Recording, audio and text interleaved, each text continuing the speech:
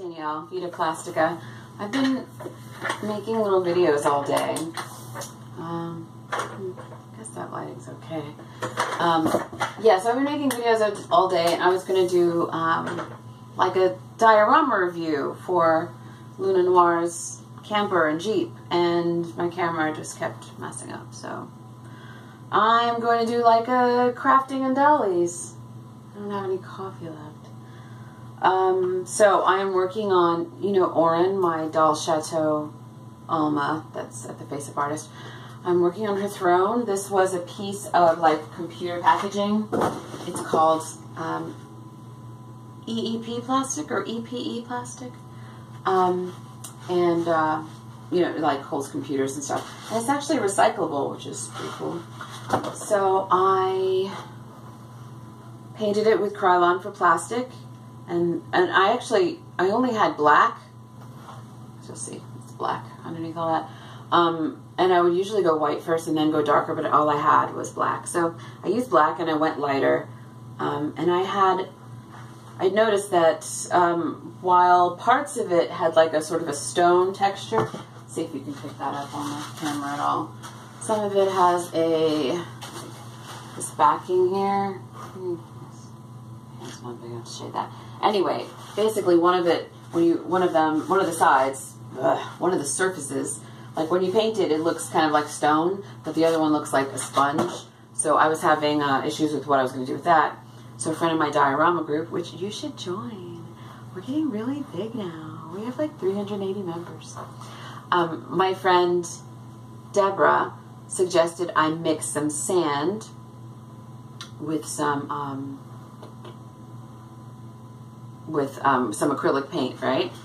And Ravika suggested I cover it with glue and then paint, which I am going to use, but we'll talk about that in a minute. She suggested using glue to fill up the holes and then painting over that. And then I also had some spackle on hand that's really good and lightweight. Hold on. This stuff.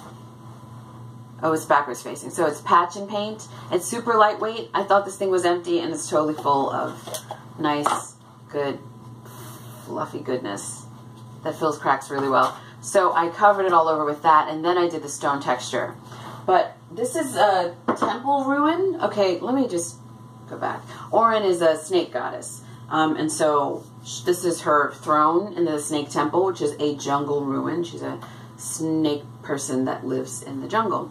So, so this is her throne, and it's a ruin, so that cracking that the glue did will come in handy. I have other things. Oh, yeah, so I've got other parts to the ruin that I haven't started painting yet. So these will be sort of sitting in the background somewhere, haphazardly. And so that I want to do the Elmer's glue. And then painting over that and seeing if I can make that crack thing happen again. And you can also do the cracking thing by painting an underlayer of paint, painting on glue, and then while the glue is still wet, painting on with acrylic paint. I might do that effect all over so it's all cracked looking. But we'll see how that works.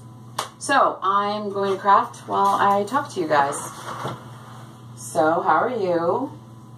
Good, good, glad to hear it. Oh my god, I'm abusing my dolls. Gosh, I had a great idea to do this, and then I have nothing to talk about. Well, oh, I've got some very exciting and terrifying news. I am going to be running a little panel at the Atlanta Bowl Jointed Doll Convention here in Atlanta. So I'm going to be doing a little seminar thing on diorama making on a budget. So if you guys are in the area and you're coming down, check it out. I don't know when it's going to be, because you have to like request certain times, and they'll tell me later what my slot is. But yeah, I was also thinking about bringing some of the dioramas, like maybe the swamp shack and the Jeep and the caravan, maybe bringing those so that people can do photo ops if they want with their own dolls, you know. I think that might be cool, but then that would mean that I'm basically sitting there all day. So I was thinking about getting a vendor booth for that, but I'm not sure what my schedule is going to allow because I do want to also enjoy the convention. And it's pretty small, and I would love to see it continue as long as possible. So I'm just trying to contribute. But I'm really excited, but I'm terrified because I like public speaking when it comes to work, because like with work, I know what I'm talking about, and I can help. I work at a university. I can help a student get what they need to do to fill out their paperwork, to get through all the red tape. I can do that. But when it comes to BJD things, I'm still new in the hobby, and you know, it's like, it's full of people that I respect and I really like, and that are like real artists. I mean, I guess I'm an artist, but I'm more like a person who loves to make a mess with glue. Because I make pretty good wigs. Speaking of wigs, I sold my first wig. Can you believe it? This is so exciting. So, you know, it's like I'll probably never be a person that can do your face-ups for you. And selling custom dioramas would be great, but I mean, it'd be awfully hard to ship. But I can make wigs. And I'd like to learn different techniques, because right now I'm just using really curly hair textures and really just wool. But I'd like to branch out, see what I can do with alpaca.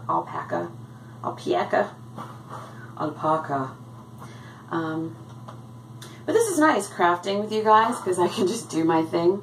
I always feel like doing videos interferes with all of the work I do, which is why I never do it. But if I can just set up the camera where I can craft while I'm doing this, so I can take a break from watching all your videos, then what's up? So I think this might be where I stay. Maybe I'll add a little more moss over here, but I don't want to go too crazy. You can't really pick it up in pictures or on video, but there's actually quite a lot of very bright green that my husband's like, what? And I respect his opinion, because he's the only person that can tell me, you know, how I'm flawed, and I won't be like, I hate you forever. You don't like me. So, because he knows what he got into. It's been a good 8 years of my nonsense. So, I'm working on, well, I'm not working on anything. I'm thinking about the next doll to come into my life, and she'll actually eventually be part of Sabine and Mercy's story. Right now I'm just gluing and shoving things in cracks. So she's going to be a little girl, and I think I'm going to do an Eiffel House BID boardy. Oh my god, that face. I don't like little baby dolls. I really don't. I never liked it when I was in Barbies either. I don't like for my dolls to have kids. I don't like kids in stories. I mean, I don't mind them with other people's stories, but just not mine. Like if you look at someone like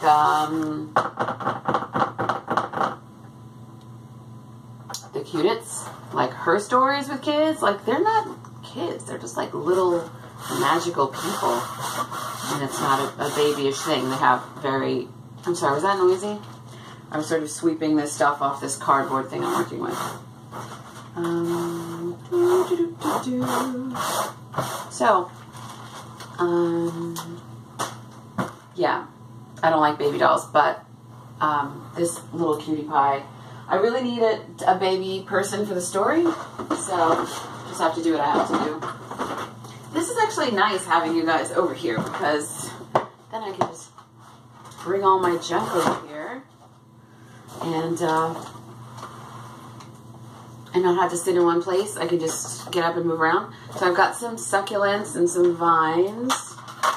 Another question I posed to my diorama group, which you guys can also answer if you're so inclined, what to make vines out of. Because I'd like to have some big, thick, like ropey vines in this thing. Put some Spanish moss.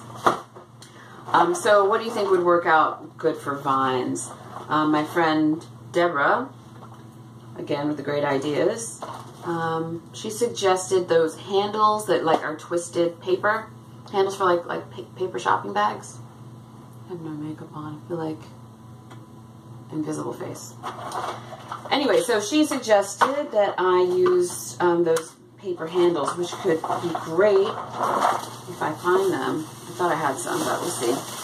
I mean, I have some like cheap dollar store vines, which I'll just have wound around the whole thing, but I really wanted that big, thick, ropey. Hey, I was looking for this ribbon. Boop. Let's see what else is going on in my life. So for the snake temple, I did some experiments in sculpting. Yeah, I'm not a sculptor. I sculpted one thing and it was pretty good, like a steer skull. If you are on my Instagram or Facebook, you saw it, maybe. So for the temple, made a couple of snakes. This one I wanted to sort of hang over the top, but I'm not sure if it's going to work. It doesn't really look like a natural snake shape. Maybe if I can bend this down a little bit. I think I'm going to give these some sanding because I'm no good at this. But it's cool. So what I did for Oren is made her an Oren. Basically what I did, this is another suggestion, but I don't want to give the wrong credit. Is it Amber? Who told me to make it out of like foam core, like put a piece of paper over foam core and just sort of cut around it. In the end, that's kind of what I did, except I just used clay and a piece of polymer clay and a piece of paper and just basically cut into it.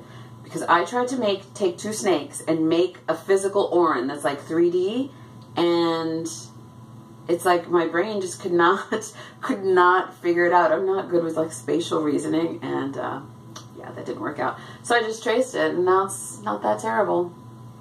So that will probably be painted like a silver or brass or something, and I'll suspend it here. And then I wanted to have like a snake here with like that kind of thing, so I made this. Try not to laugh.